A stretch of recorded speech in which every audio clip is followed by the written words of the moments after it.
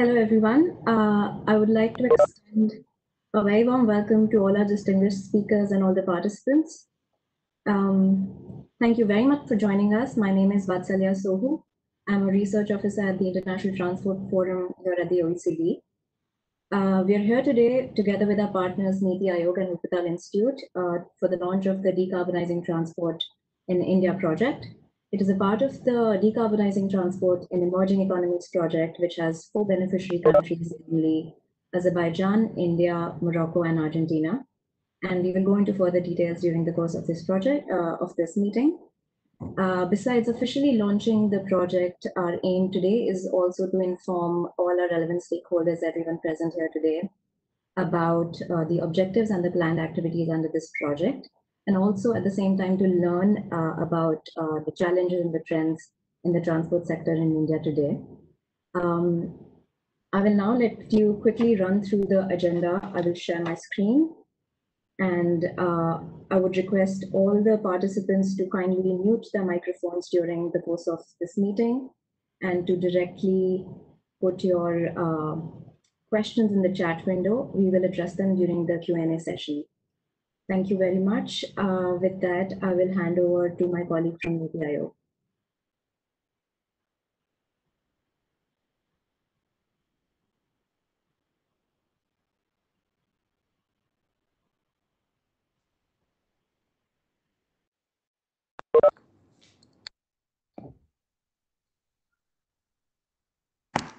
Right. Vatsalya, thank you. Thank you so much. My name is Siddharth Sinha, and on behalf of NITI Aayog, I would like to welcome all those who have joined this webinar or are streaming it live via YouTube.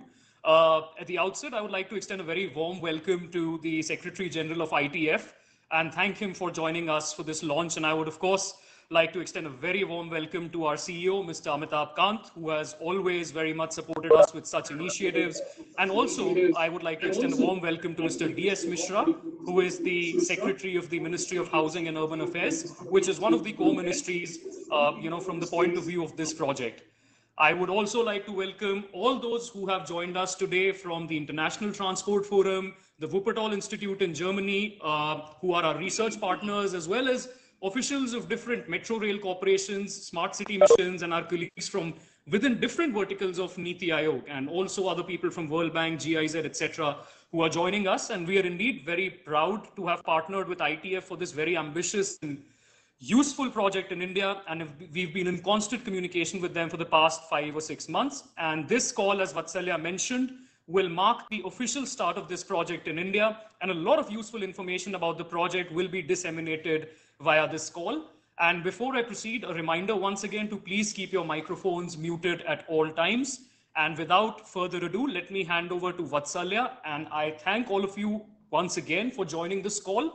And I hope that you will all collaboratively assist us in taking this project forward, because this is a 5-year-long project and we would need a lot of collaboration and support to make this project a resounding success. Over to you, Vatsalya. Thank you for that, Siddharth. I would now like to invite Secretary General Mr. Tae Kim to please kindly deliver his opening speech.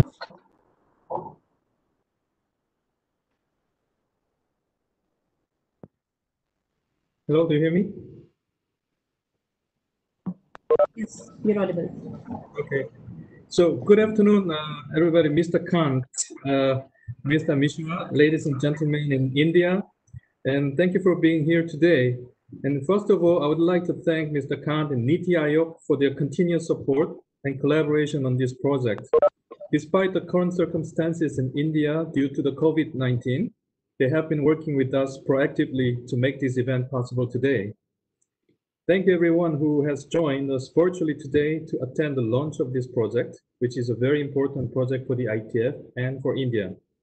India has been an ITF member since 2009. We are very pleased that we are finally launching this project in India and that it is being well received by our project partner, NITI Aayog. The occasion of our meeting today is the launch of the Decarbonization of Transport in India project. I will let my colleague Paolo Pazzola provide you with more detailed background on this project and an overview of other ITF work related to this topic. Before that, For those who do not know as well, I would like to introduce you to the ITF, our activities, our objectives, and my activities as Secretary General for the past 2 years, very briefly.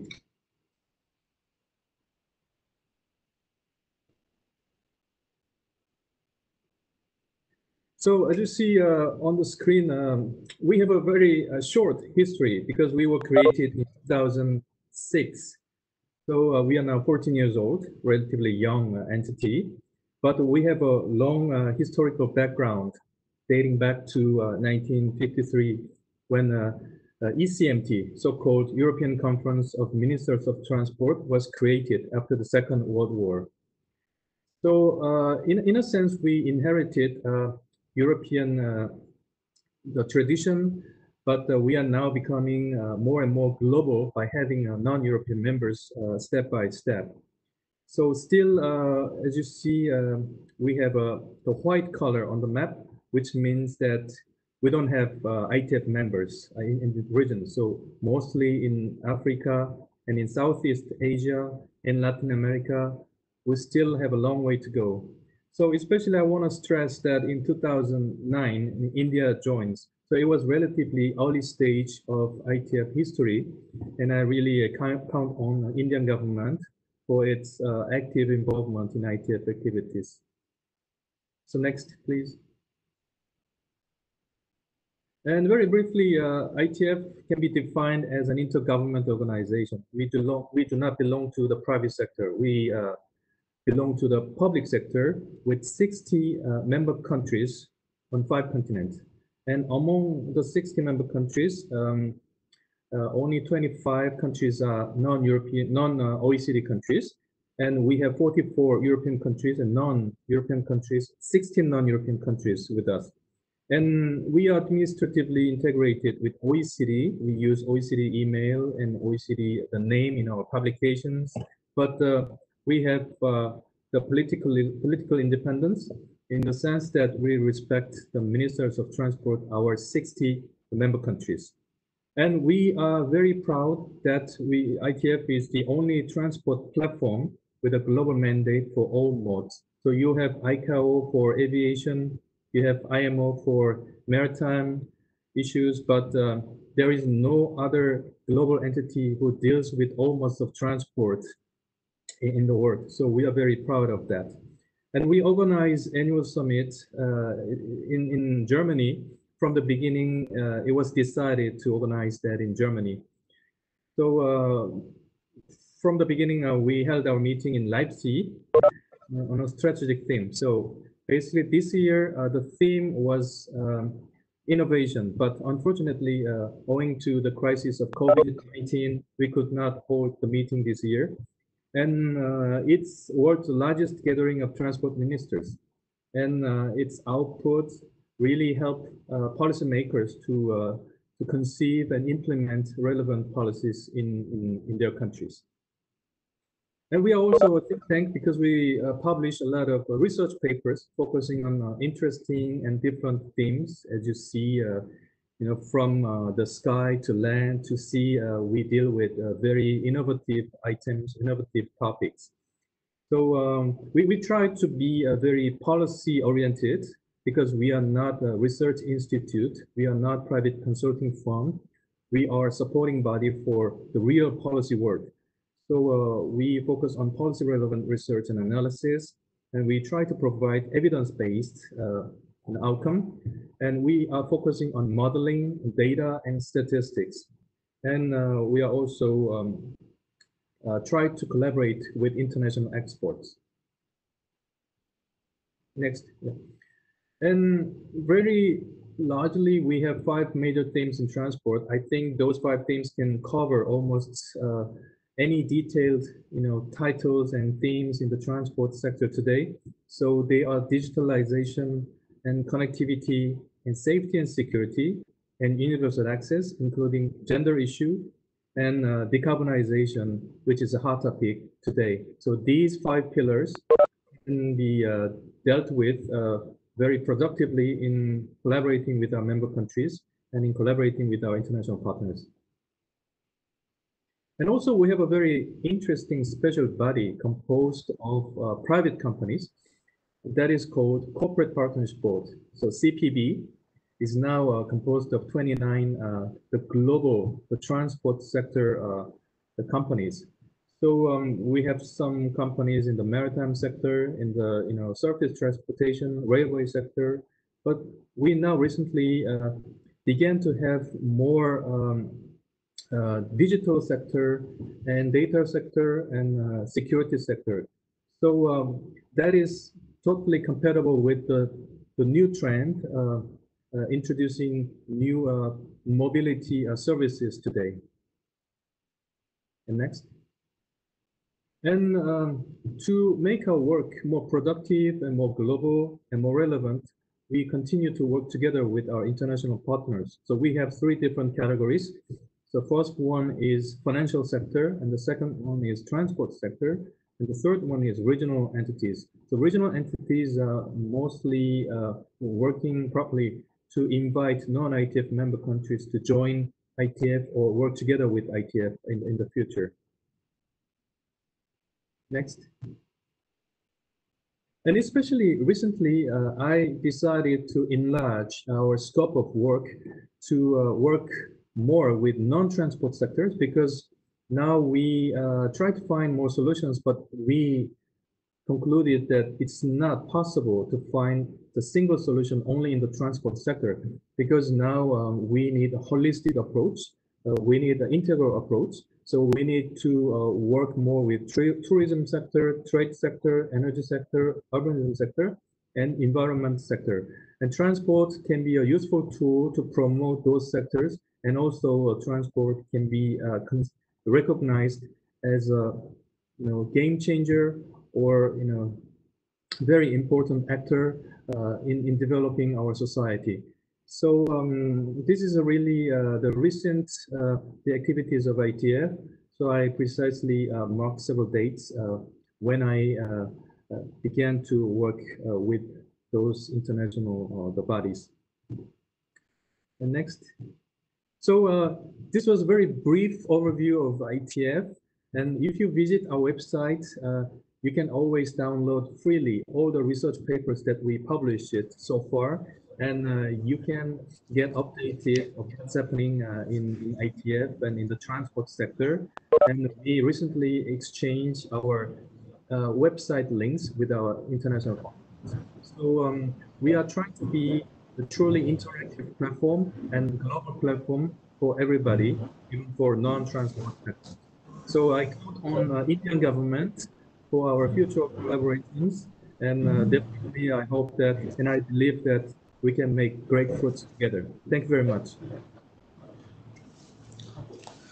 I would like to thank Secretary General for his opening remarks. So we are indeed very excited about the launch of the DTEE project in India. Next, I would now like to introduce Mr. Amitabh Kant, who is the CEO of NITI Aayog, which is the apex think tank of India and nodal development coordination agency. Mr. Kant, as you know, has been a key driver of prestigious initiatives such as Make in India, Startup India, Incredible India, and so forth. Mr. Kant is extremely passionate about sustainable mobility. He currently steers the national mission on transformative mobility, which is at the helm of EV revolution in India, and has been instrumental in helping the government frame the FAME 2 policy, among others. So I would now request you to deliver the keynote address. Distinguished Secretary General, my very, very dynamic colleague, Mr. Durga Shankar Mishra, who is driving urban development and smart cities and mobility and many other things in India, and distinguished guests, ladies and gentlemen. I'm very pleased that we are launching this very important project in India today, and I would like to thank the Secretary General and Secretary Mahua for joining us in the launch of this project. At the outset, I would like to thank the International Transport Forum, the GIZ, Wuppertal Institute, and the German Federal Ministry of Environment, Nature Conservation, and Nuclear Safety for conceptualizing and supporting the project. It has many, many stakeholders, and they're all committed towards this project. We had planned a massive launch for this project, which had to be cancelled due to COVID-19, but I'm glad that we are finally having the launch over a webinar today. In fact, I'm very happy that not only are we joined by officials from various ministries, but also by stakeholders from state and city level transport agencies, as well as representatives from World Bank, GIZ, etc. Our association with the International Transport Forum has been extremely fruitful and constructive, and it is NITI Aayog that represents India at the ITF since 2008. For this project, NITI shall be bringing together all the stakeholders, as well as our own transport, energy, EV and environment verticals to support you in this project. I'm sure we can use cross-sectoral expertise from across ministries, NITI Aayog, international development agencies, as well as public and private stakeholders to ensure the success of this project. I recently heard from GIZ regarding their DTEE project, and I'm very happy that the work streams of both these projects are so closely integrated. India has a very huge and diverse transport sector which caters to the need of over 1 billion people. In fact, we are the largest manufacturers of two-wheelers and the 4th largest car manufacturer in the world. Indian auto manufacturers produced a record 30.92 million motor vehicles in 2019, including 4.03 million passenger vehicles. India's transport sector, with the 4th largest rail network in the world and the 3rd largest global aviation market, presents a huge and a massive opportunity, but there are also challenges. And these challenges are in terms of emissions. Air pollution, particularly in the form of particulate matter, is a serious challenge in India and the transport sector's significant contributing factor. Because the vehicle fleet is small relative to the large population, India has very low per capita transportation emissions. But that fleet is growing rapidly.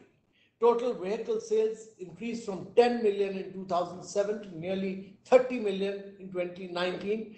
And total number of vehicles on the road is expected to nearly double by 2030. This presents a big challenge in terms of emissions. The transport sector of India is also the 3rd most greenhouse gas emitting sector, where the major contribution comes from the road transport sector. Out of the total carbon dioxide emissions in India, 13% comes from the transport sector. These emissions have tripled since 1990. The increasing motorization and the demand for mobility in India have contributed to air pollution, congestion, as well as the increase of greenhouse gas emissions. In the urban area, India's urban population is expected to grow to 814 million by 2050. My colleague, Mr. Mishra, will touch on some of these aspects. Climate change cannot be stopped without decarbonizing transport. Globally, transport emits around 23% of the energy-related CO2 that feeds global warming. Without immediate action, its share should reach 40% by 2030. Transport emissions have grown faster than those of any other sector over the last 30 years. Decarbonization of the transport sector would create a cleaner, healthier, and more affordable future for everyone. This project would help India translate its climate ambitions into actions. The modeling tool and assessment framework would provide a targeted analytical assistance to identify these climate actions and help draw policies rooted in data analysis and advanced modeling. Given our diverse demographies across socioeconomic factors such as population, age, income, it would be important to first estimate the demand for transportation in India and then do a detailed modeling to compute the CO2 emission. Building on this evidence-based assessment of mitigation factors, bringing DTE and NDCTI together under this collaboration would support our policy making by identifying various scenarios to achieve nationally determined contribution targets submitted by India under the Paris Agreement. Decarbonizing transport is crucial to achieving our Paris Agreement goals. The project could very well define our future urban policies and could help us in designing policies which are firmly grounded in data and are likely to be highly efficient and impactful across the entire transport ecosystem in India. We will work along with Ministry of Housing and Urban Affairs and the Ministry of Road Transport and Highways in being in the forefront of driving sustainable mobility in India. We have taken several initiatives. We run the National Mission of Transformative Mobility, which is housed at NITI Aayog. The government has released the FAME 2 with an outlay of 10,000 crores. We incentivize over 1 million electric two-wheelers, 500,000 electric three-wheelers, and four-wheelers, and a lot of buses. We have also taken several proactive steps to push electric vehicle mobility. Our belief is that the future is shared, connected, and autonomous. In India, the vehicle usage is extremely low. It's just 20 per thousand. E-mobility, if you go by a recent report by Morgan Stanley, India's Transport Evolution, that India would be the primary driver of e-mobility, where 30% EV penetration would happen by 2030, and India would have 35% shared miles by 2030. And therefore, the future of transport lies in shared, connected, and autonomous mobility. This output of this project will bolster our efforts to make transport in India much more clean and sustainable.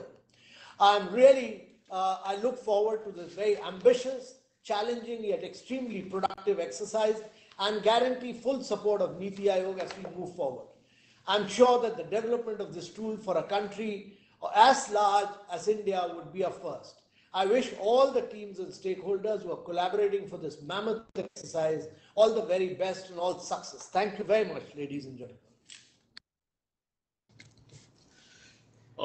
Thank you very much indeed, sir. I think you have summed it up really well, especially with some very interesting facts wherein you mentioned that in India we just have about 20 to 22 cars per 1,000 population. If we compare this to the US, it's almost 800 plus. So it's there that we have a tremendous opportunity in terms of trying to complement them with cleaner modes of transport like EVs and ZEVs.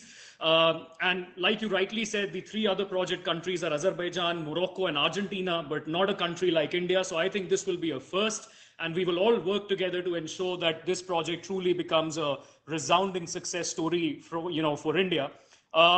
Moving on, as you all are well aware of, a big component of the transport sector is the urban transport. Cities across the world are sprawling outwards, and this rapid urbanization will just continue to take place. And in order to ensure that this rapid urbanization remains healthy and sustainable, it is the urban transport which will play a huge role. With the onset of COVID, the challenge is that, this might just push away people from public transport. And it is here that ministries such as the Ministry of Housing and Urban Affairs will assume a very important role. The officer at the helm of the Ministry of Housing and Urban Affairs is the Secretary, Mr. Durga Shankar Mishra, who's the dynamic person leading the Ministry of Housing and Urban Affairs. He has previously served with the government of UP, which, for the context of the International Transport Forum, which is based out of Paris, is one of the largest states in India and the most populous state of India, which has a population of about 190 million, which is about 3 times the population of France. So without any further ado, I would now like to invite D.S. Mishra, sir, to please deliver his address.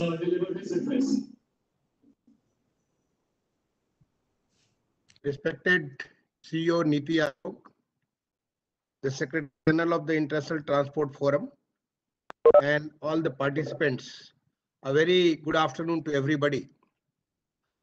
At the outset, let me just thank NITI Aayog for organizing this today's workshop on decarbonizing transport in emerging economies. This is going to play a very, very important role, especially in the context of the urban.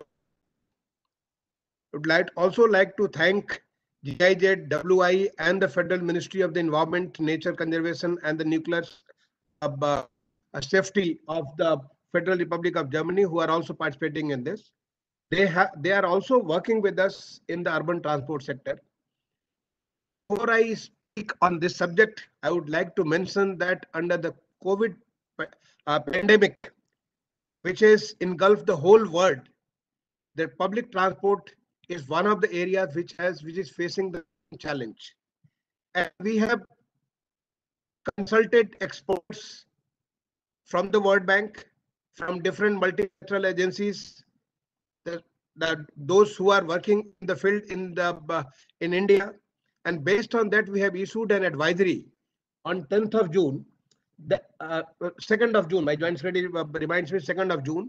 That captures the spirit of what is to be done under the COVID-19, which is going to stay for quite some time. So how to maintain that social distancing, how to make sure that the life has to come back, the economy has to move. So what actions to be taken, and we have the short-term, medium-term, and the long-term strategies based on one, the non-motorized transport, that is pedestrian and the cycling, etc. The second is the public transport, how to maintain that using the social distancing. And the third is how to use the technology in the best possible way, innovative way, so that we take care of the public so that they do not get infected while they are moving. So this advisory, I mean, in fact, this has been taken. We are following with the state governments. They are the one who are going to implement.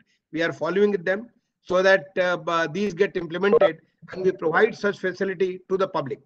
The second advisory we have issued that is related to pedestrianization of the marketplaces. Because during this pandemic, we have learned, I mean, even though the unlock has started from 1st of June, still the markets are facing certain challenges. So what needs to be done? One of the major actions needs to be done is the pedestrianize our markets, and we are following with the state governments. Again, this has been taken very positively by the social media as well as by the print and the or electronic media, and people are trying to take action. The states are working on it. Especially we are focusing on the smart cities and the million plus cities. As the CEO NITI Aayog sir mentioned, our country is urbanizing very fast. Our population at present is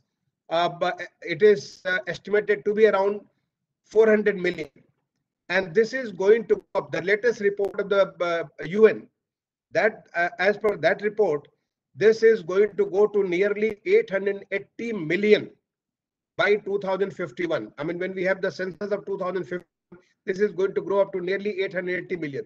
That is more than doubling in the next 30 years. That's a huge challenge.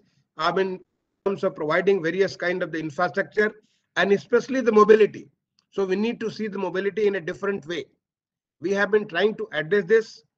In fact, tomorrow only, just tomorrow, my minister is going to launch. We are going to, in collaboration with certain institutions, we are going to launch a challenge for cycle for change. We would like to make our cities more walkable, more cyclable. So we are launching a challenge, Cities for Change Challenge, Cycle for Change Challenge. And with this, we are going to help the cities through the challenge process, come out, develop a model. We will also handhold them through the technical assistance. So some assistance and the Amruta scheme, so that especially the bigger cities, our million plus and the smart cities, they become more cyclable and more walkable. We have, I mean, it was again touched upon by CEO NITI Aayog that in our country, the total number of the vehicles getting registered is far, far more than the population growth. The population growth is around hangs around 2%, whereas the number of vehicles getting registered is almost like 10 to 11%.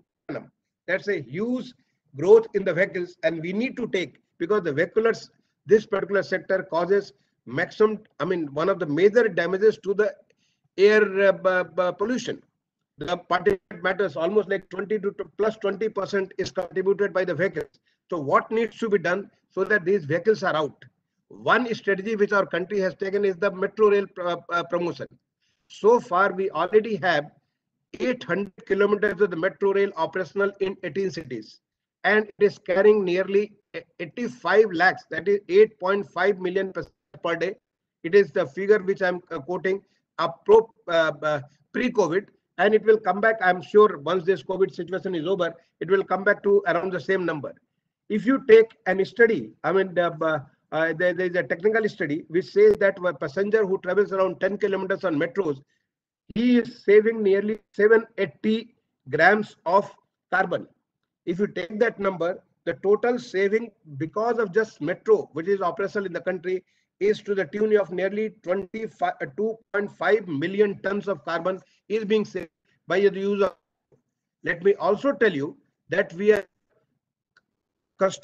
nearly 900 kilometers of the metro or the RRTS. That is all under construction, and the target is the next 5 years. Maybe because of COVID, it may be delayed by another 1 year. To 5 to 6 years, these 900 kilometers of metro or RRTS is going to be operational. That will take our number to nearly 1600 kilometers, and many more are in the pipeline. On the BRTS front, that is bus rapid transport system, we have got nearly 450 kilometers of the bus rapid transport currently under in cities, and in many other cities it is under construction. For the buses, city buses, we have got nearly 50,000 buses under the city bus operation, and 500 electric buses, they are going to be added to the fleet.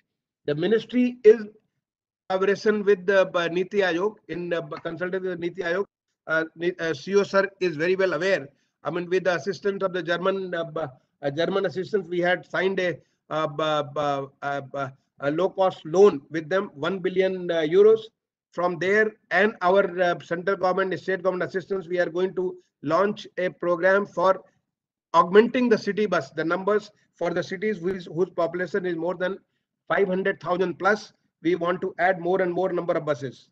Then non-motorized transport and the public bike system. This is something which has come up very well in our smart city, the 100 cities which are moving, the 100 smart cities. That learning is being translated to the other cities. It is one of the very important component of our national urban mobility, urban transport policy of 2006, which is happening across in various cities.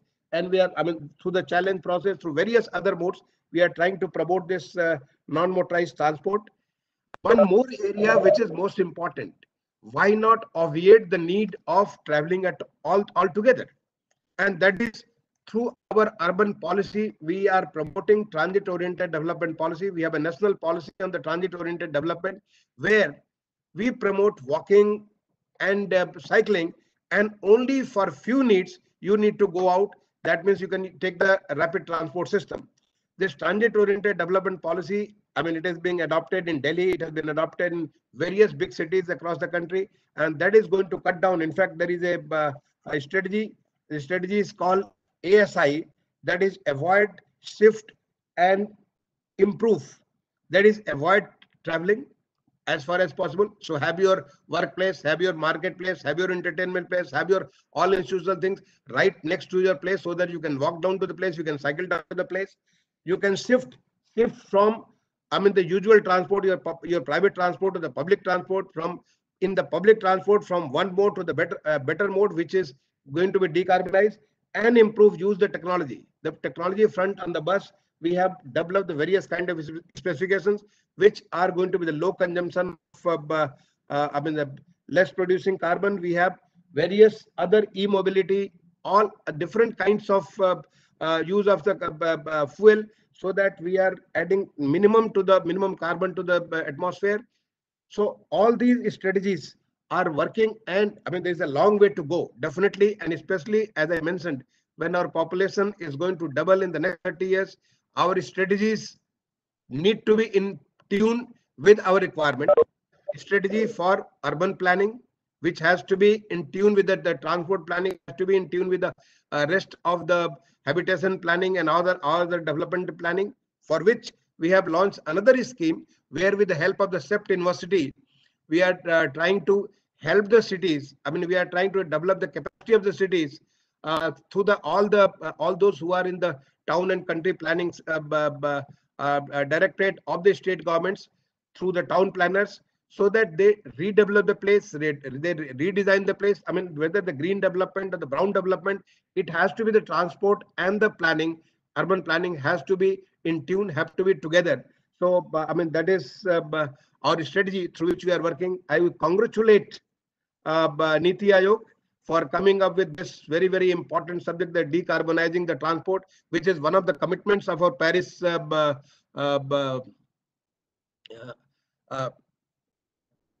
Paris, there was a Paris Accord. I mean, this was one of the commitment of the government of India, and we are working to achieve that. So with this, thank you for this very important initiative. I wish you all the very best, and let me, my ministry will be, it is rather working, and with your kind of the new initiative, the new technology which you are going to bring, we will further upgrade our what we are delivering in our cities. Thank you.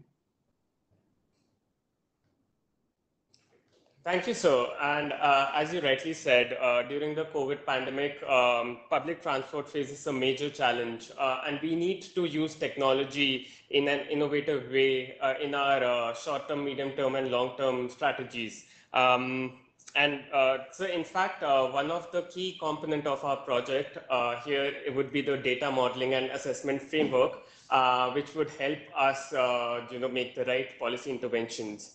And so your address and your input would definitely give us the right direction for this project.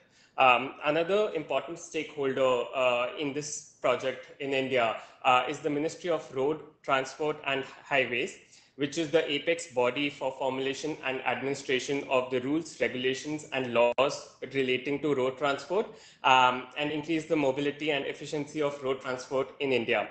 Unfortunately, at short notice, the secretary was called for a high-level meeting, but we have Mr. Priyank Bharti here with us, who is the joint secretary at the ministry. So I welcome you to this launch event, and I request you to make your address. Before that, Mr. Young, I had a very important meeting.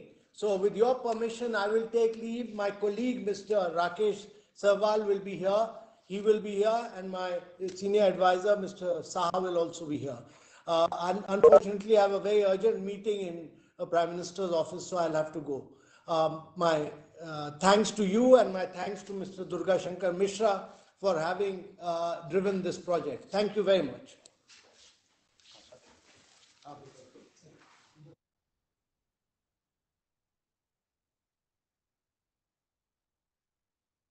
Now, request. Mr. Priyank Bharti, so I would request you to make your address.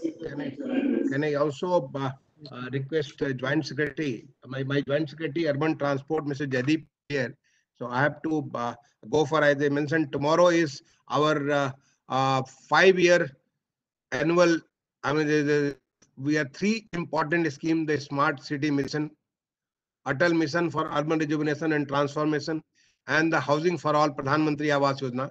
All the 3 schemes are completing 5 years tomorrow. We have a huge function. I have to go for various things. I need to go and prepare for it. So my Joint Secretary, Mr. Jaideep, is here. So he will join. One more area which major initiatives are taken is the National Common Mobility Card. In fact, Jaideep would like to add on that the National Common Mobility Card. That is another game changer which is happening across the country. And one more initiative, that is the National Urban Innovation Stack. We are trying to develop a stack through which we can completely bind the whole thing. I mean, all urban services, including the public transport, on this once we have this NUIS, and the pilot phase is already over. Now we are working on that. So these are the 2 major initiatives which are going to work. Mr. Jaideep will speak on that. But I will take leave. Thank you. Thank you. Thank you, sir. And we would really look forward to all the work that you are doing. Welcome, Mr. Jaideep, who is the OSD at the ministry. And I would now like to invite Mr. Priyank Bharti for his address. Thank you, distinguished Secretary General, the other participants.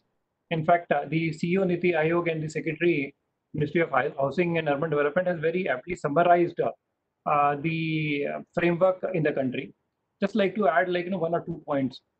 The ministry, specifically the Road Transport Ministry, has been taking many steps for kind of promoting new technologies and for promoting the greener and the cleaner fuels.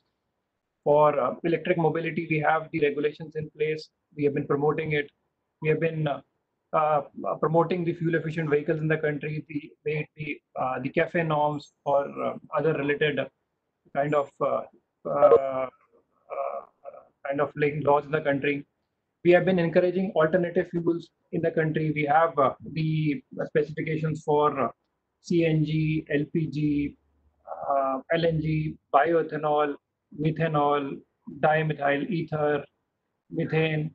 So all these kind of like specifications are available in the country. We have uh, vehicles also. There are manufacturers also who are kind of like into the business, and we hope in times to come we have all these kind of like cleaner and good vehicles in the country.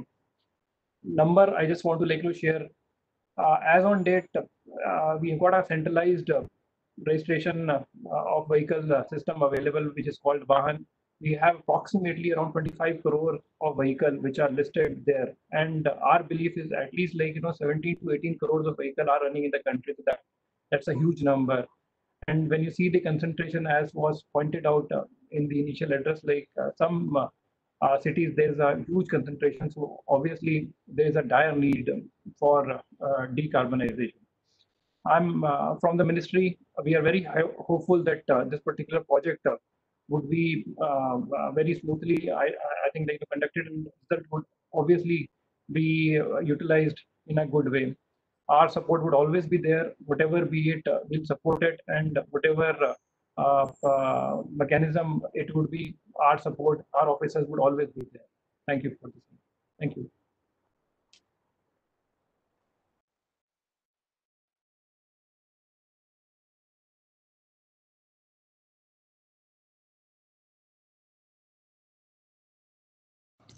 The representatives from International Transport Forum, you would, if you would like to take over now for your presentations. Thank you.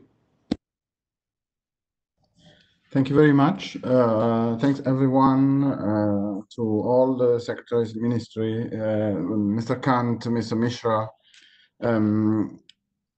What we're going to do in the next steps is to give you some more details about what is the Decarbonizing Transport in India project in India. And we will have two speakers in this session. So I will first introduce the part of the project that is going to be handled by the ITF, the International Transport Forum, but we will also have speakers from the Wuppertal Institute, who is one of our key partners for the development of the project, that will also give a presentation on their involvement in this project. The idea is also then to open up the floor after these two presentations to stakeholders that are connected through WebEx or YouTube to ask questions and discuss and help us shaping the development of this. So without further ado, I will move into the presentation of the component that the ITF is leading. So what I'm going to touch upon is first a brief introduction of the ITF Decarbonizing Transport initiative. Then I'll give you more details about the Decarbonizing Transport in Emerging Economies project, or I would say family of projects, where we're talking about 4 different projects in 4 different countries, then grouped together under a single umbrella, and then I'll go deeper into the specific case of the India Decarbonizing Transport in Emerging Economies project. So first on the Decarbonizing Transport initiative, this is something that has been established right after COP21, so right after, if you want, the finalization of the political deal of the Paris Agreement by the ITF to respond to the strong call that came from governments interested in taking action to deal with the climate emergency. We felt that we had strong opportunity there because the ITF has developed a thorough modeling framework that allows to make quantitative assessments of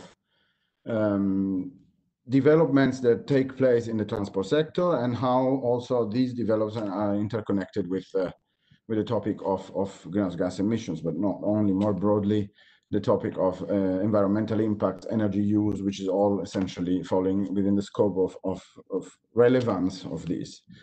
In addition, at the time when the project was kicked off, the ITF did, I think, a wonderful job in gathering a very broad range of different partners in the transport community that are strengthening the capacity, the collective capacity to actually move and develop solutions for this daunting task, which is transport decarbonization.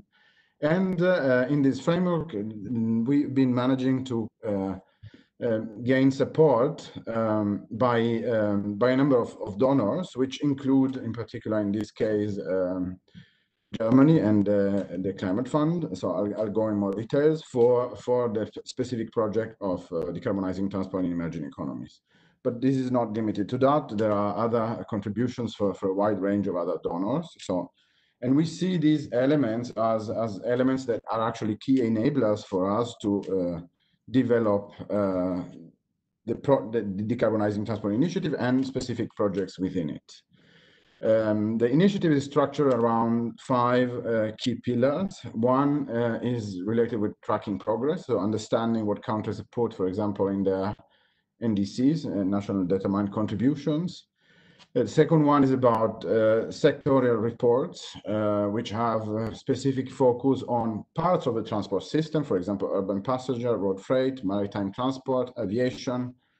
These reports typically happen after we have a consultation with stakeholders in a workshop, and then we develop insights and take the form of publications, ITF publications that, for example, our Secretary General referred to at the beginning. We also have focal studies on specific aspects. Here I have a few examples that I think are extremely interesting. One is a study that was published recently on the impact of decarbonizing road transport on tax revenues, in particular impacts of transitioning to e-mobility and the implication that this has and how we need to anticipate the change and think about solutions for that. That may actually require significant changes in the way we tax transportation. And we've been doing specific studies, for example, on technology choices. There's one that's been published on the specific case of France. We're working now on a report on technical regulations and standards for low and zero emission trucks and buses, which are at the center of the interest, as was already mentioned, for example, by Mr. Kant, also in India, but not only in India. The topic of low and zero emission vehicles is very much present across the major economies in the world.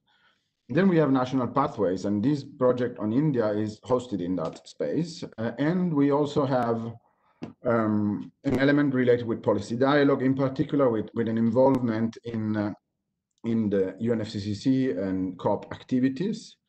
And for these, I think one interesting item that I would like to mention is the fact that actually we're about to launch what we call Transport Climate Action Directory, which is essentially a repository of possible policy instruments that can help countries move towards decarbonization of transport.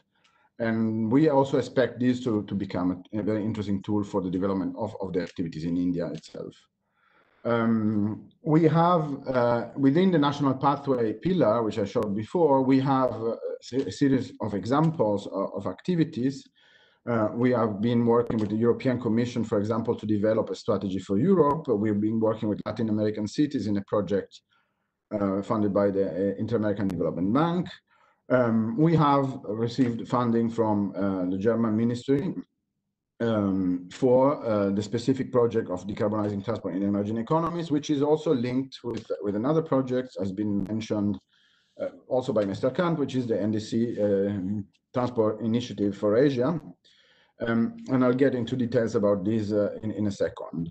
We also have another project coming up, which I think is extremely interesting, and it relates with these national strategies, which is essentially the build-up of communities of interest across different countries that have common priorities and want to kind of compare notes of what others are doing, for example, on transitioning heavy-duty vehicles towards low carbon rather than aviation or shipping, so the kind of the difficult topics. the most challenging topics. So in the specific case of the decarbonizing transport in emerging economies, we're talking about a project that has been funded by Germany in the framework of the International Climate Initiative. We are the main implementing partner. The Wuppertal Institute is our main partner. And their focus will be to work on cities, while our focus will be to work on country-level modeling frameworks that allow to help developing the policy process. The key countries have been mentioned: Azerbaijan, Argentina, and Morocco, with India being the largest one. The idea of the project is to help countries identify policy measures and quantify the impacts of these policy measures in order to design pathways that can help them mitigate or reduce CO2 emissions over time. The instrument for that is the development of a quantitative assessment framework, so essentially a model that has capacity to show a response to policy inputs. This will be accompanied by the idea of building capacity locally, so helping governments and institutions in the four countries, specifically in India in this case, to actually strategize what could be solutions for transport decarbonization given their priority, and also making sure that there is a policy dialogue so that the policy ideas that are to be taken care of, taken into account in the quantitative assessment framework are duly discussed with relevant stakeholders. So that's, roughly speaking, is the idea of what we want to develop.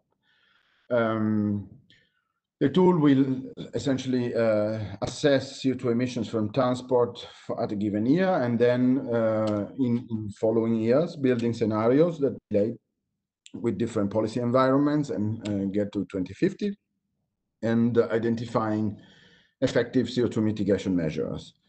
The idea is to build something which is easy to use and update, that has capacity to provide visualizations that can be properly handled by policymakers in the country, that therefore that we need, for which we need their help to understand what would be needed to include in that tool.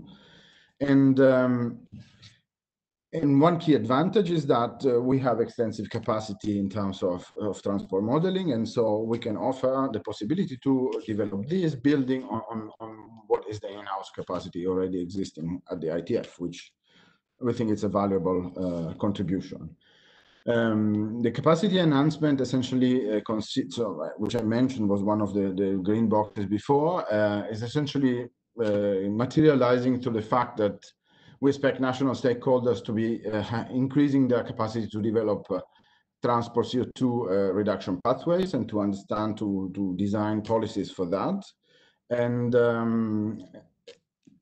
so in order to help with these, we plan to develop a number of policy workshops, either in the country and also with international contributions, so that there is a possibility to foster a dialogue that goes beyond the borders of India, if you want. One of the advantages of an IGO, of an intergovernmental organization like us, is the possibility actually to convene and help the Indian government to get access to information from outside. We plan to include also training event and specific outputs such as user manual for the development of the assessment tool, the use of the assessment tool. The idea is also to try to ensure that we have across the four countries, and specifically in the case of India in Southern Asia, then we have like some sort of replicatory effects by also engaging countries that are within the region and can benefit from the experience that this project will bring forward in the case of India. More specifically on India, one important thing is that we expect this project to develop hand in hand with the NDC Transport Initiative for Asia. So this is another project also funded by the International Climate Initiative of the German Ministry for Environment, Natural Conservation and Nuclear Safety, which has a broader range of partners, including GIZ, ICCT, WRI, Slow-cut Rent 21 and Agora Werkenswende. And that has a focus on 3 countries in Asia, China, India, and Vietnam. So India being one of them. ITF is involved in the India component. And we expect essentially, so the focus of this other project in the specific case of India is more oriented towards the academic and research community, but also related with the idea of supporting policymaking process. And so the idea there for us is that we have a possibility through DTE to have direct input into the provide direct help to Indian institutions, and then through NDC transport initiatives in Asia, we can also build or help building bridges between the research community and the institutions, or strengthen existing ones, to ensure that then there is a capacity to keep going. There's a greater capacity to keep going on these type of activities within the countries. So the idea of this project is to enable India to identify and revise effective measures and define pathways to achieve CO2 emission reduction, that's DTE, and working on with the broadest range of stakeholders, including in particular the research and academic community as part of the NDC-TIA project. In terms of timeline, we foresee we're kicking off the DTE now. We, together with our partners, we expect to kick off the NDC-TIA project soon in 2020. And for that reason, GIZ has been getting in touch with NITI Aayog and Mr. Kant.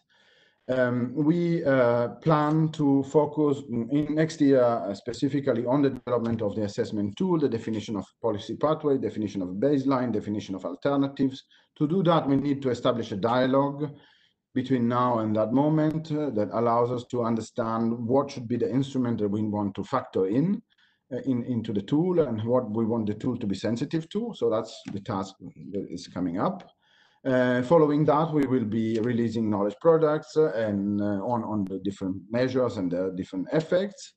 And we also want, through the NDC-TIA, to make sure that there will be then, as I said earlier, capacity in India to actually continue to further develop this type of initial activity that will happen through DTE. The following steps will include training activities and outreach in the case of DTE, also regarding the regional components, and the development then of the technical reports in the case of NDC-TIA, and the dissemination of knowledge together with other partners.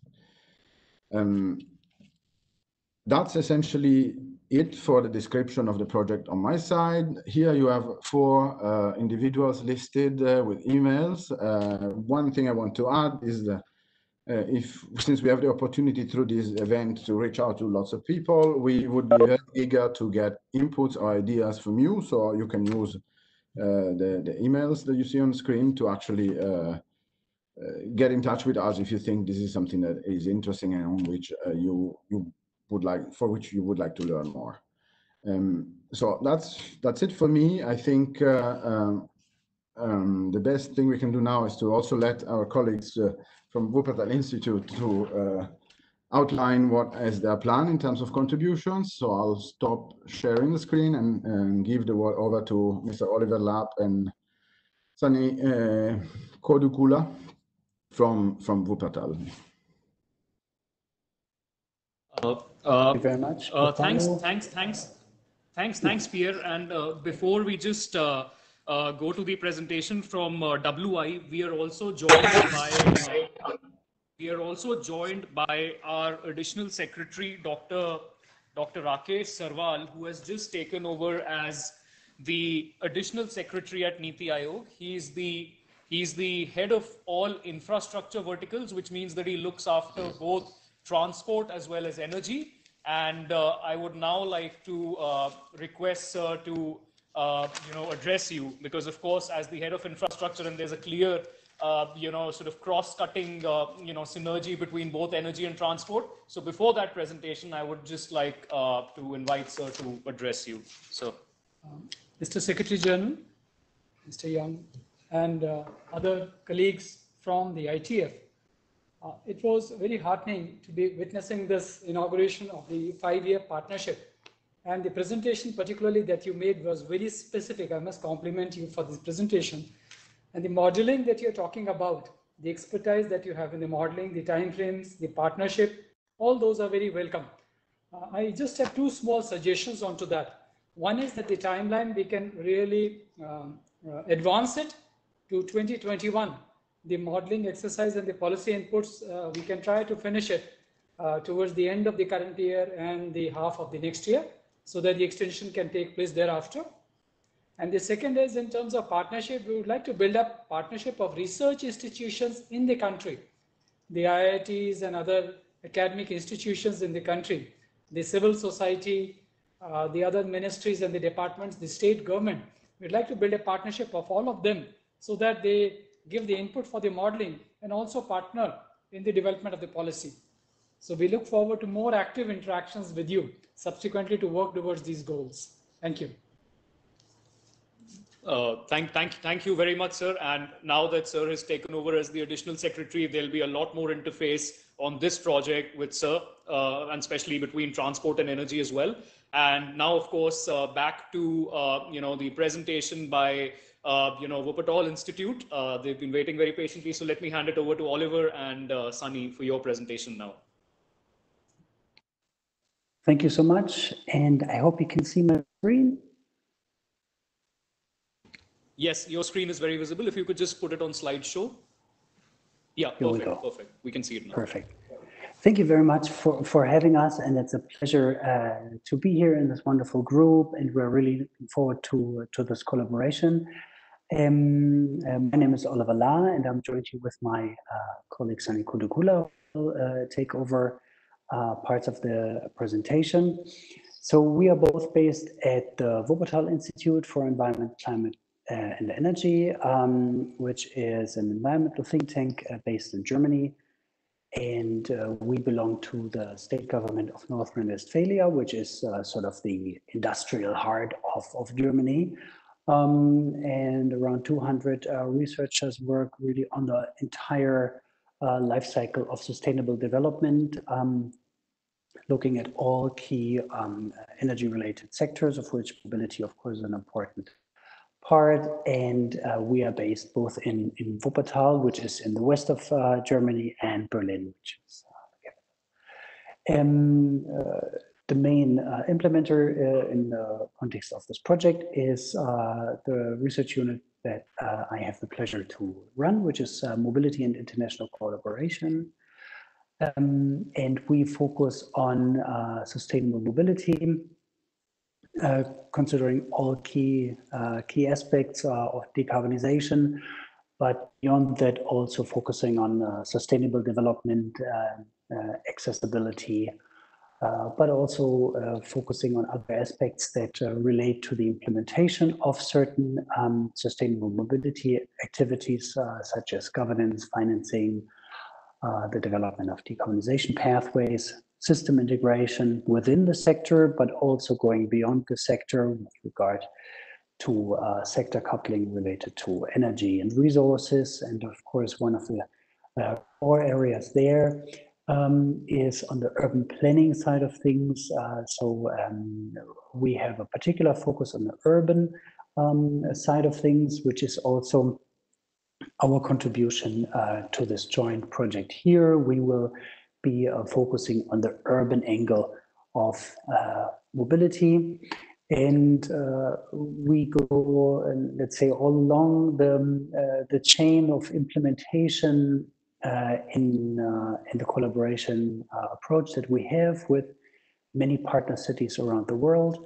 So we have a quite extensive Inform pillar, which is sort of our capacity building program, which includes e-learning, as well as, if we are ever able to meet again, then physical trainings in the partner cities and countries, where we also develop a range of tools that are helpful for planning and designing sustainable transport policies. There is a strong Inspire component in our program where we team up city officials and transport operators to learn from each other, from experiences from around the world. And then one of the key things to go to the next step is initiating partnerships. This is on the government side, local and national government, but also startups and industries where we jointly develop business models and partnerships, which are part of our living labs that we are setting up. We also had the wonderful blessing to have a number of partner cities in India, Kochi being one of them, but many others as well. And some of those living labs that we are working on, then we also to scale them up and find financing solutions beyond our direct engagement of this. And one of the key pillars to implement that is a project that we have worked on for the past decade and has gone to its next phase, where we are supported by the European Union with a partnership of 48 partners now and over 100 associates, working on 10 living labs all around the globe. And there's also replication countries that we are serving in collaboration with our friends from the International Energy Agency and UN Environment. And of course, India is an important country there as well. So we focus on vehicles, operations, and integration that contribute to sustainable urban mobility. And a key sort of sector in this is the focus on electric mobility. And of course, there India is a front runner. And we are keen to take on the learnings from India, but also contribute to the very ambitious target that India has. So this is in particular where the focus on electric 2- and 3-wheelers becomes very, very interesting with regard to active support to local companies, to local industry, to local startups. So that's one angle that we would also like to bring in to this project. And there are a number of hopefully very useful learnings from our international living labs that we can bring into this program. And my colleague Sunny will now share a few thoughts on some of the direct contributions of the Wuppertal Institute to the DTEE work in Indian cities. Sunny, over to you. So much, Oliver. I think you can hear me. Yeah. So yes. Yeah, thank you so much for the introduction and for the wonderful start by the secretaries and the CEO of NITI Aayog. We are very delighted to be a part of this project. And as Pierre was mentioning in his presentation, Wuppertal Institute will be working on the urban aspects of the DTE project. And for the India chapter of the project, we have discussed together with NITI Aayog and have identified 4 cities initially. They are Bhubaneswar, Dehradun, Kanpur, and Kochi. And as Oliver was mentioning, we are currently already working with Kochi, and through another project with the GIZ, we are also working with Bhubaneswar. And one thing to note that is all the cities are part of the Smart City mission, and they have a mobility plan. Some of them are even going the extra mile to develop a low carbon mobility plan. And in these cities, initially, we have identified the following topics that are on the slide, and they are in keeping in mind the current challenges that various cities are facing, the challenges that cities are facing in India, and we will address these topics from an integrated approach so that the topics are not silo-driven, so that avoids the lack of not considering the sustainability benefits of integration. And urban e-mobility would be one of an important topics that we'll be discussing with the cities. both because, as the CEO and the Secretary in the morning were mentioning, the great potential of e-mobility in India, but also to benefit from the other activities that we as Bhopal Institute are conducting, as Oliver was showing in the previous slides, and that brings in a lot of knowledge sharing opportunity from the Indian cities to an international context and vice versa. Next slide, Oliver. Yeah, thanks. So our role in the DTEE project is we will work together with the cities to identify their needs, technical needs and the capacity needs. And this will be important for us to tailor-make capacity building activities and also bring in experiences from other places that could be of inspiration and use at the local context. And also to work together with the national level decision makers and the local decision makers and align actions and measures so that there is a coherent approach in addressing the decarbonizing efforts, and also to assess the mitigation potential. So this goes in line with the data-driven decision-making approach, wherein the decarbonizing measures that the city will be implementing are backed by data and analysis. So here, this again aligns with the national level work that ITF will be doing in terms of modeling and assessment frameworks. And it's again important to have capacity building because just giving the tools may not be sufficient for some measures, and the local decision makers and practitioners would also want to know how it was applied elsewhere and what factors were made the measure successful. So this is all considered in the capacity building. And this will be, again, as I said, it will be tailor-made depending on the current actions and the needs of the cities. And to take benefit of the other activities that we are doing in other projects and bring them into the project context in India, and also experiences from the 3 other project countries in the DTE project. We'll be engaging in communication and dissemination activities between the project cities or among the project cities, and also work together with the local partners to see and explore the possibility of developing bankable projects for the future. I think that's all from me.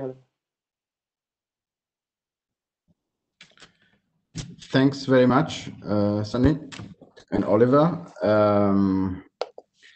I think now it's a good time to move to the question and answers. And if our attendees on WebEx or YouTube have them, we suggest, just to make this practical, to use the chat for those of you who are in WebEx, and type the questions in the chat, and use YouTube chat as well, or address messages directly to at ITF_forum on Twitter, or at NITI Aayog also on Twitter, and then we have a system to help gathering different questions. We already have a few of them, and I'll try to go through them, and we'll see who's the bravest across the partners that wants to take them on.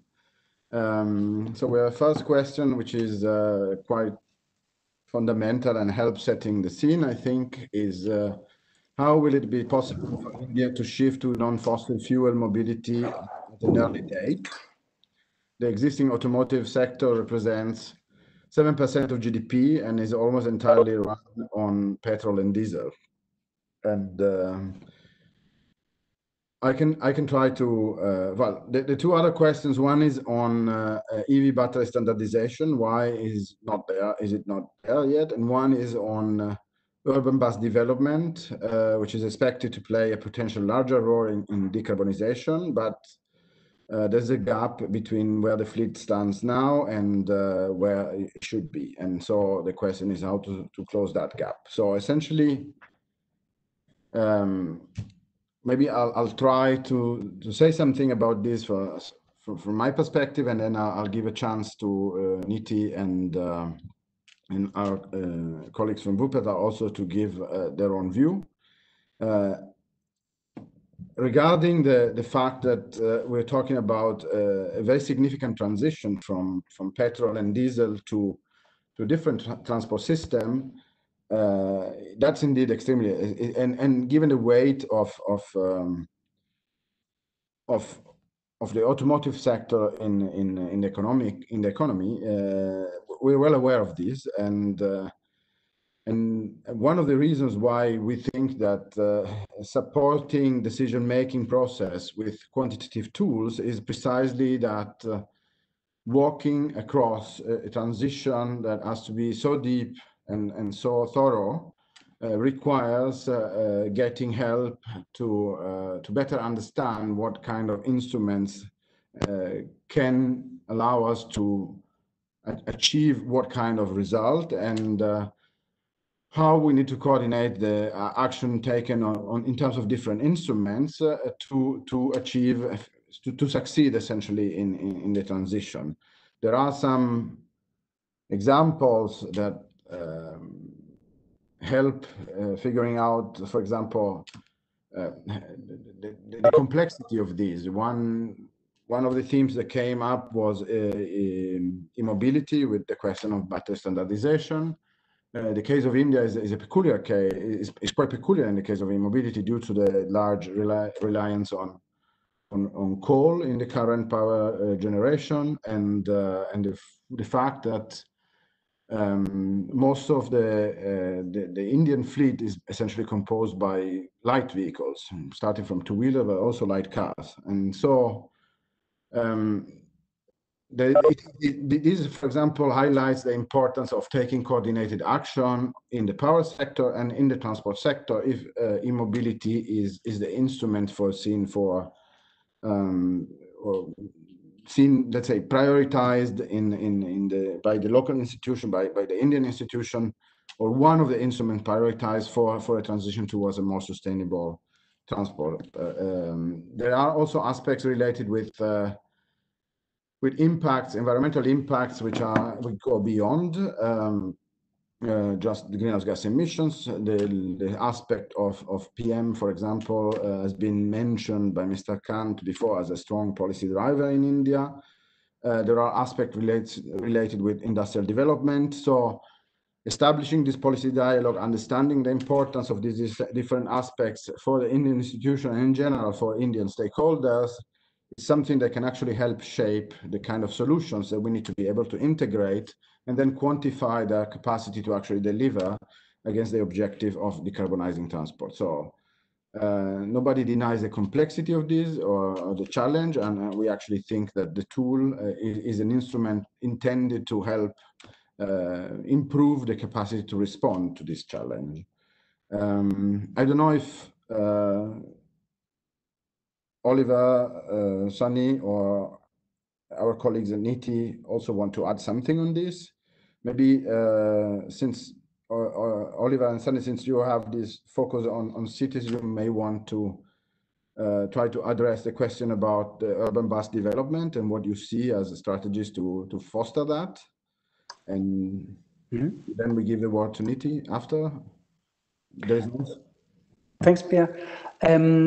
So maybe just very briefly, so one of the key things that we see in the area of electric mobility beyond the car, let's say, is that this is not just an aspect that relates to climate change or sustainable development. It does as well, but it also provides a great opportunity for industrial development. And I mean, this is what we have seen in China in particular with regard to the electric buses, but also cars.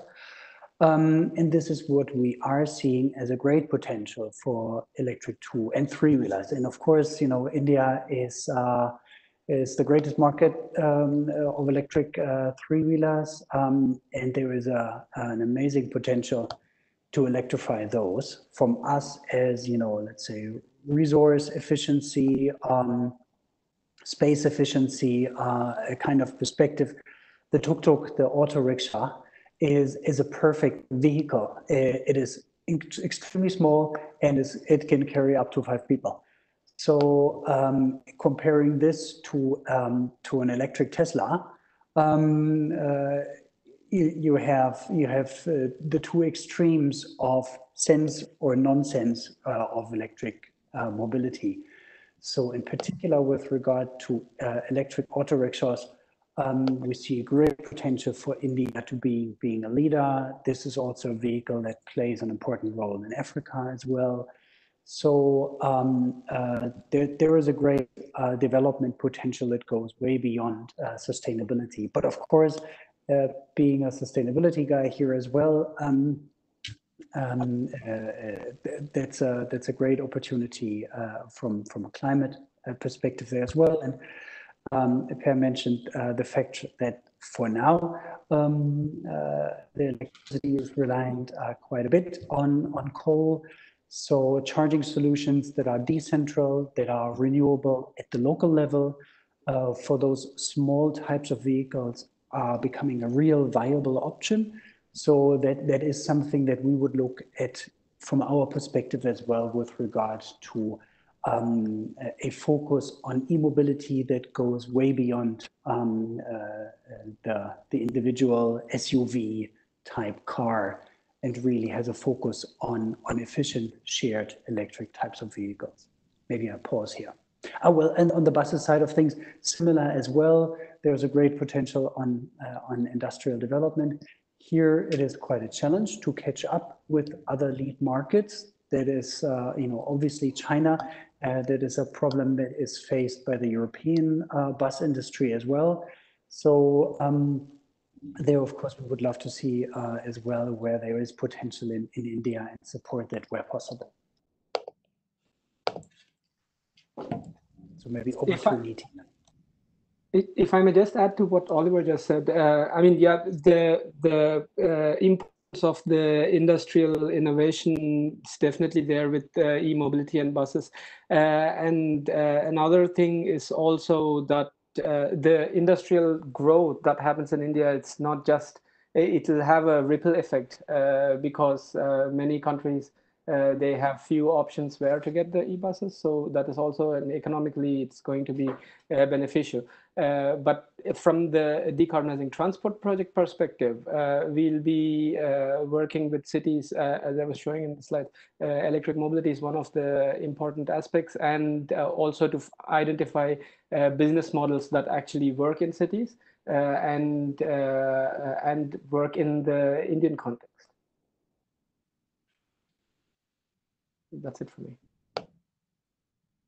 Thanks. And NITI, do you have also a wish to comment on this? I think the answers that were given pretty much covers it. We can also open the floors to any participant who would want to just, make a few comments or ask any questions. So please just unmute yourself and feel free to ask them.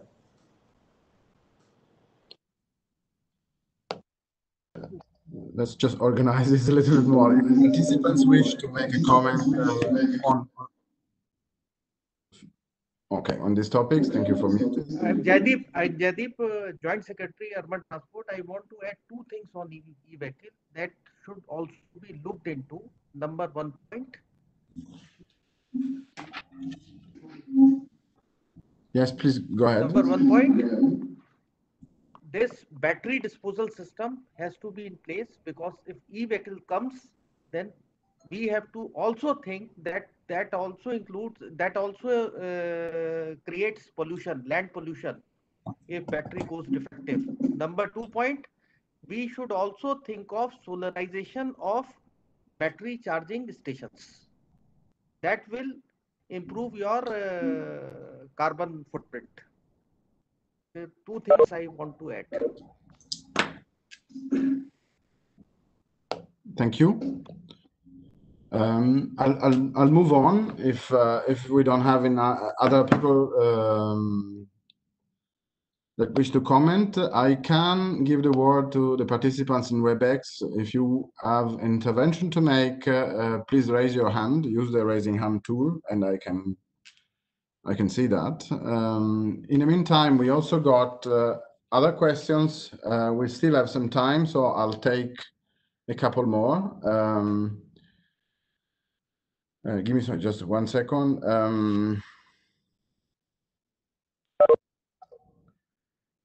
So there are different questions on electrification. Can we have more research on more mileage of electric passenger and commercial vehicles? There are,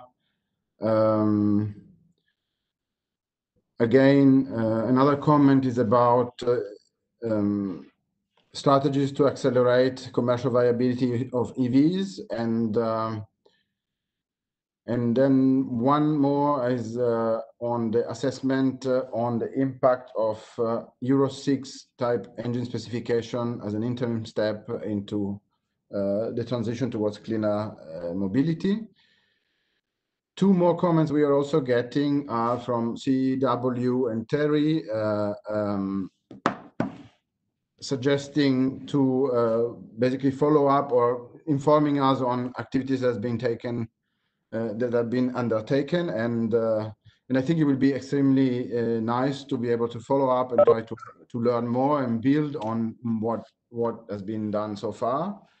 And so I would be very eager to take this discussion forward. We also had a question on what can be the role of NGOs in this project. The idea of stakeholder consultation includes a variety of different actors, from research to NGOs to industry. So I think if there's work that has been done that you think is relevant, I invite you to contact us to let us know. So there is scope for also having NGOs involved in the development of the project, and through the events that will take place, and we plan to set up to actually inform this development. I think I don't see anybody in the WebEx with a hand raised.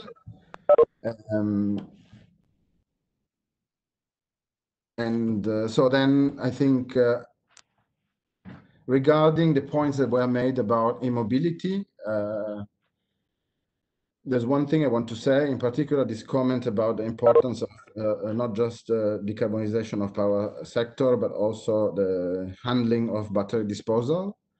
I think part of the activities that we envisage are involving contributions from countries that are also struggling right now with this question, with this very question about how to make sure the battery disposal would happen in a way that is not leading to inducing new problems, essentially, and this also links with the question that came regarding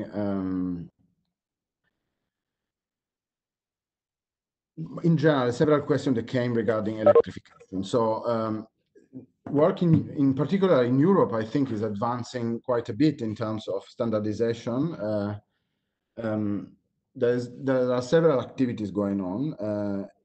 These include, for example, in the European context, the revision of the battery directive and the end-of-life directive of vehicles. And so the idea for me is that being able to bring information to India on what has been done, for example, in the European context, it's something, or to help making sure that there is a greater awareness about this. I personally see it as one of the possible assets, the possible unique contributions of this type of project, given the international component of it, given the fact that we have an IGO like the ITF that is involved in the process. So I hope I think these sort of questions are exactly the type of questions that I think should come up in the context of the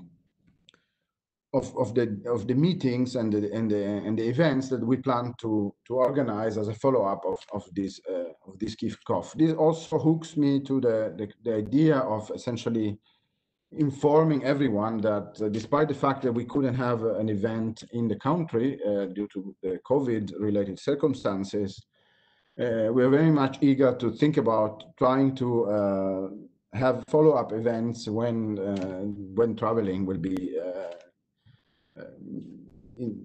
available, possible under different conditions. But in the meantime, we'll work remotely to make sure that we can have a number of bilaterals to better inform the process, or multilaterals in the sense. So bilaterals in the case ITF has been initially contacted by somebody and then involving the whole consortium with Wuppertal, with NITI and all the partners. But the idea is really to have a number of events which will inform the different aspects of the development of the tool, including international experiences. One more question from Terry is, while the focus of the ITF quantitative assessment framework lies in developing national level tool, the focus of Wuppertal is more specific and on the city level. Is there an integration between the two sets of work that will be undertaken? Yes. So my expectation is that will be an integration. It will be difficult to have a model that is an all-encompassing model. We need to design this integration. We need to work together to define what will be the elements of the assessment tool, the national level assessment tools that then can be picked up and further developed in the urban contexts, looking specifically at the cities that have been selected for bringing forward the work of the project. I think that the key link will be, I don't see an easy solution in terms of developing a hard link between the country level assessment and the city level assessments and the city level work. But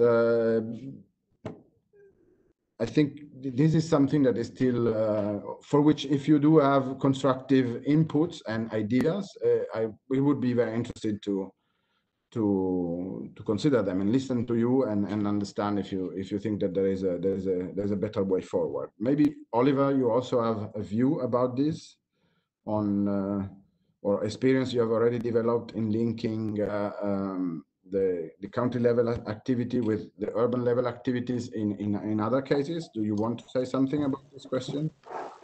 Sure. I mean, this is really the core contribution to this program and also to the India component of it, is that we certainly see, and that's no surprise, that of course the mandate as well as the ability to act and to invest of our partner cities are limited.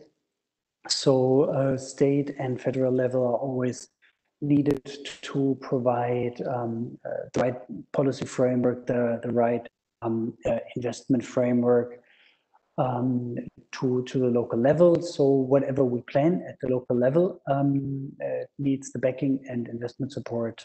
So this is our contribution to this, and that's the perspective that we would like to feed back in the urban needs assessment. So maybe that touches upon that. And that, of course, links back to our work to national urban mobility planning and national urban policies that we have been doing for the past years in collaboration with partner cities and UN Habitat and others.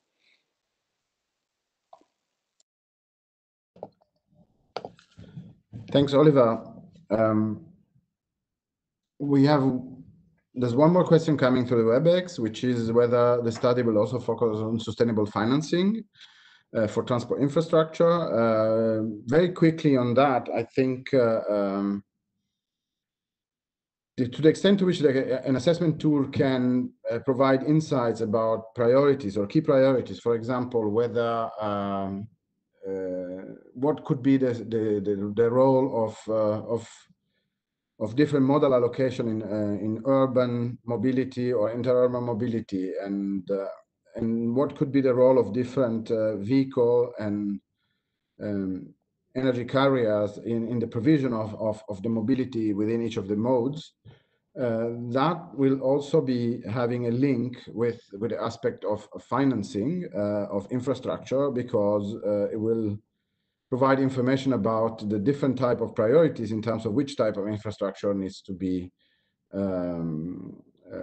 prioritized by policy developments. Of course, this is just my line of thinking on this. So I do see a link between what we are trying to achieve with the development of the modeling tool and what are the implications on in terms of financing that derive from that. So I expect financing to be logically one of the policy instruments that then can determine different the evolution of a, let's say, a baseline pathway into something different. So in that sense, I think this is part of what is within the scope of what we want to touch upon. I'm aware of time, so it's 3:15 in Paris and 6:45, if I'm not mistaken, in India. So we have essentially the time for the closing, and so I'll get this started. I would like to thank, first of all, NITI Aayog for having hosted this launch and for the strong determination shown in this event. I really hope this is the beginning of fruitful activities that will have several follow-ups. We were committed to that. I would like also to thank Oliver and Wuppertal for their contribution and to the development of this event. I would like to thank the ministries of Housing and Urban Affairs and Road Transport and Highways, and all the attendees that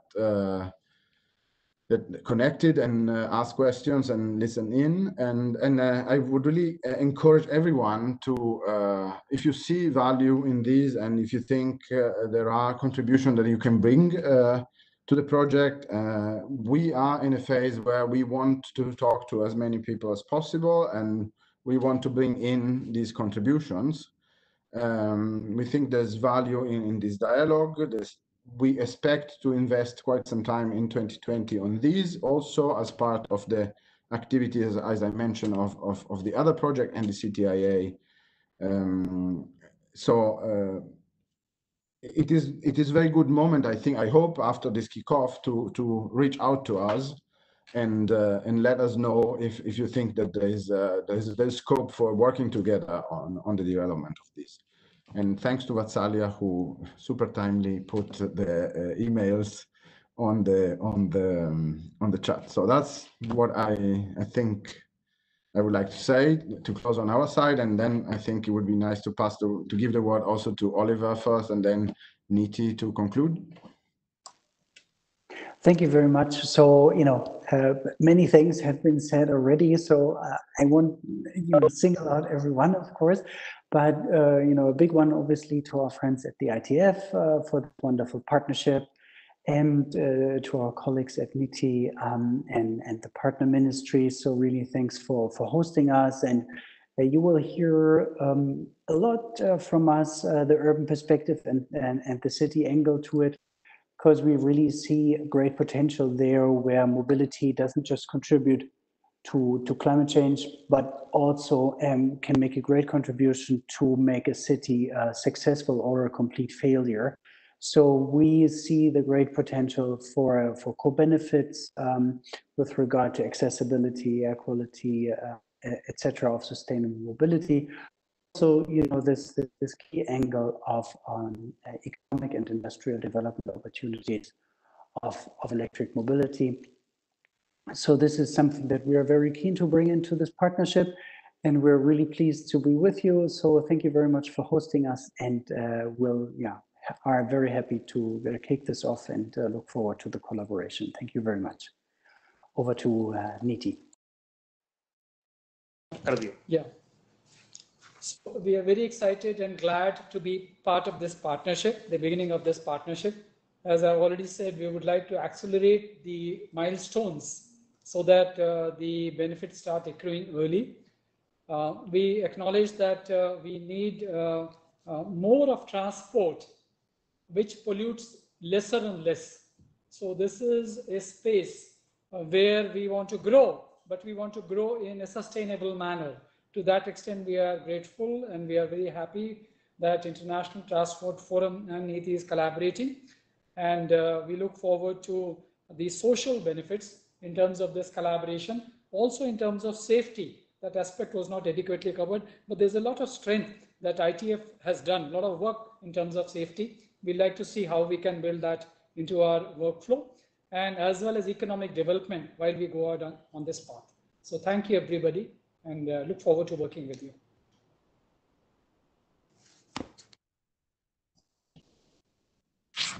Thank you very much. I think we should close it here, right? Thank you. Thank you. Thank you very much. Bye-bye. Thank you. Bye. Thank you.